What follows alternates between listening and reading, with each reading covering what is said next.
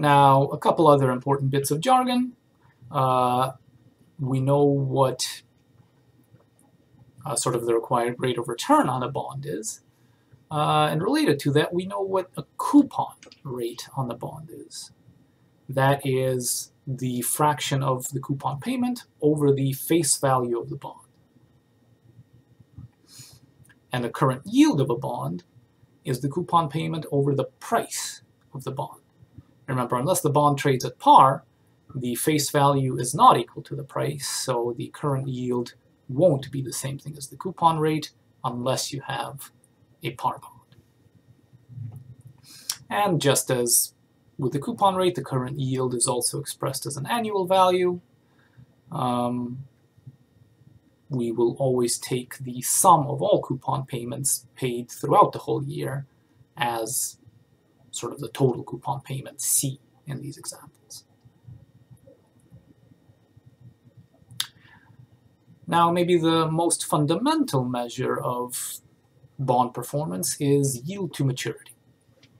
This is the one that gets talked about perhaps most frequently. And this is the annual return on the bond, sort of like an annual percentage rate. It can be computed by essentially solving for the discount rate per period and then annualizing it. Now, because technically we actually will have this idea of accrued interest, computing yield to maturity can be fairly tricky, but the best way to actually approach it is probably using the yield function in Excel. I'll show you that in just a little bit. But for now, let's ignore accrued interest. Let's think about sort of bonds that have just paid a coupon. And let's calculate yields to maturity on simpler bonds.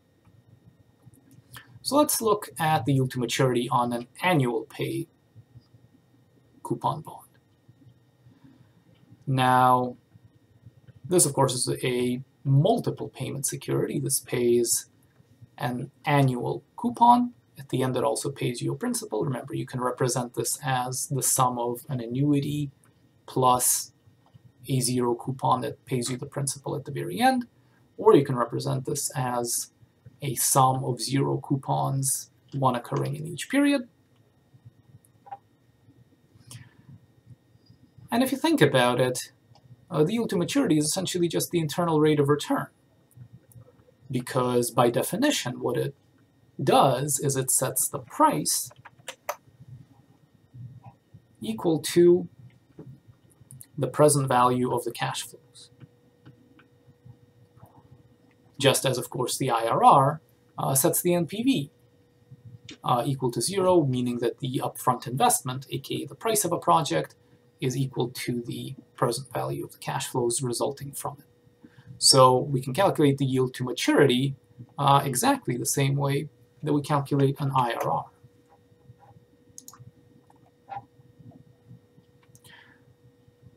Now, if we do, of course, represent the bond as a portfolio of zero coupons, what can we do if somehow the price of the portfolio of zero coupons is different from the price of the bond itself? Well, that sets up the opportunity for arbitrage. So let's look at an example of what that actually means. Generally, of course, the yield to maturity is just the rate that you will earn if you hold this bond to maturity. Just as the IRR is the rate that you will earn if you stay invested in the project until its maturity. So let's say we've got a 3-year annual coupon bond. It's got a coupon rate of 8%, a face value of 1,000. Let's do this in Excel. We'll draw, first of all, a timeline of cash flows, calculate the yield, figure out what yield would actually set the current price of a bond equal to the present value of the cash flows discounted at the yield, and we will see that this does then satisfy the definition of a par bond, a bond whose price is equal to its face value. All right, so let's calculate the yield to maturity, aka the IRR, for this 3-year annual coupon bond. Now, with any fixed income problems, probably the first thing you want to do is make a timeline. So let's make one here. We know this bond sells for $1,000, which means that our year 0 cash flow is going to be negative $1,000. That's how much we have to spend to buy. Now, what do we get for the next 3 years? Well, in the first year, we get a coupon of 8%, aka $80. Same in the second. And in the last, we get our principal plus a coupon payment. So these are our cash flows. We can compute an IRR. We need to highlight these values. We can give it a starting value for a guess. 10% is usually a fine one. And if we do, it looks like our answer is 8%, and this is the yield to maturity on this bond. Okay, so hopefully that makes sense. You can calculate the yield, assuming you don't worry about accrued interest, using the rate function in Excel. That's sort of the basic yield to maturity calculation, and that'll give you the same results as an IRR calculation in Excel. So now let's look at 3 bonds. Let's look at an 8% coupon bond that sells for $1,000, and we'll assume that all of them have a face value of $1,000. Another bond that sells for $900, and another bond that sells for $1,100. How do we actually figure out what the current yield and the yield to maturity on these bonds is? And furthermore, if the yield to maturity is higher, then what must be true about the price? Well, we can already preview the results here. We can see that a bond with a high yield to maturity has a low price and a coupon rate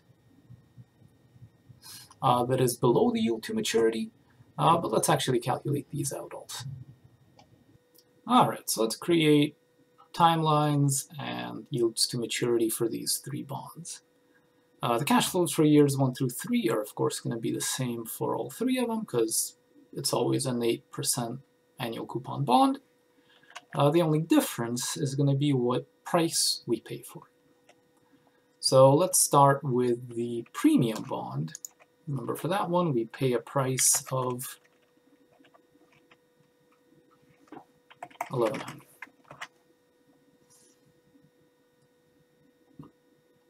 Well, what is the yield to maturity? Remember, that is going to be the IRR of this series of returns. We'll put in our usual guess of 10%. And looks like 4.35, but I think if we expand this out a bit, let's give it 2 decimal places of precision, 4.37%. So for the premium bond,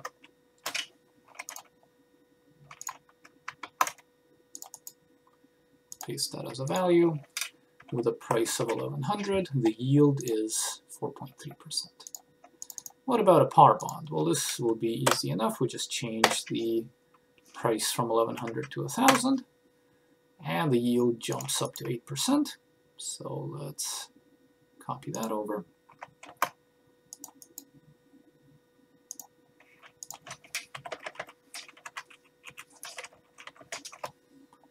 And finally, what about a discount bond? Now this one is only going to cost us $900. And the yield to maturity is 12.18%. Price of that is only $900. So these are the yields, and let's also compute the current yield. Remember, that's different from the yield to maturity. The current yield is the coupon divided by the face value. Sorry, by the price.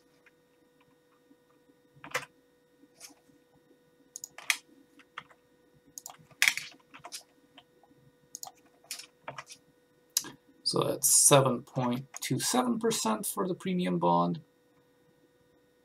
And in fact, if we make that a static reference, we should be able to just drag down to get the analog for the par bond and for the discount bond.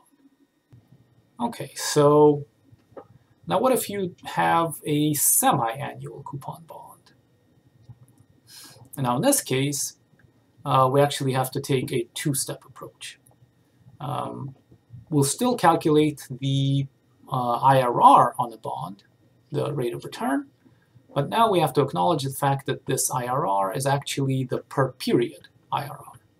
So with annual pay bonds, this was simple. The IRR was, in fact, the annual IRR by definition. With a semi-annual bond, the IRR is going to be the semi-annual one. So then the next step we have to take is to multiply it by 2, and that'll get us the annual percentage rate. And then there's an optional third step that if we want to get real fancy, we can take into account the effect of compounding and calculate an effective annual yield using the effective annual rate formula here. We can say that this would be the effective annual yield assuming payments from one semi-annual period get compounded over the next one. So let's do an example of this as well. Let's say that we now have a similar 3-year bond, but now instead of paying an annual coupon of 80, it pays 2 coupons per year of 40. So still, the overall coupon is 80, it just gets paid out twice as frequent. If the price is 900, then what is the yield? Now this bond, of course, is going to have a longer timeline because it's a semi-annual bond. So this is a good time to introduce that Excel function rate, which can speed things up a bit because then you don't have to draw the timeline. By the time you start thinking about 20-year bonds, you would probably wish you didn't. So all this needs is just the number of periods. Remember, if this is a 3-year bond, but with semi-annual payments, number of periods is 6. It needs the payment per period. Annual coupon payment is 80, semi-annual is then half of that, or 40. Present value is the price of the bond. We saw that as 900. And the future value is the face value of the bond, which is 1,000. So with these 4, let's use the rate function. Number of periods, payment, present value, future value. Calculate that out, 6.04. Now, remember this is the yield to maturity, or IRR, per period. So really, let's call this IRR for maximal correctness. The yield to maturity is going to be 2 times that, because that's the yield over the whole year, as opposed to just half year. So about 12.07%. If we want to be super correct, let us format this as a percentage. And then as an additional bonus step, let's say we want to calculate the effective annual yield. Remember, that means that our per period interest payment of 6% actually compounds. So that is going to be 1 plus the yield to maturity over 2, which means 1 plus 6%, to the number of periods, in this case 2, minus 1, This is how you calculate the effective annual yield for a semi-annual bond. And then, of course, if you wanted to do quarterly, you would divide your yield to maturity by 4 and exponentiate to the 4th, and so on. And so our effective annual yield is 12.4%.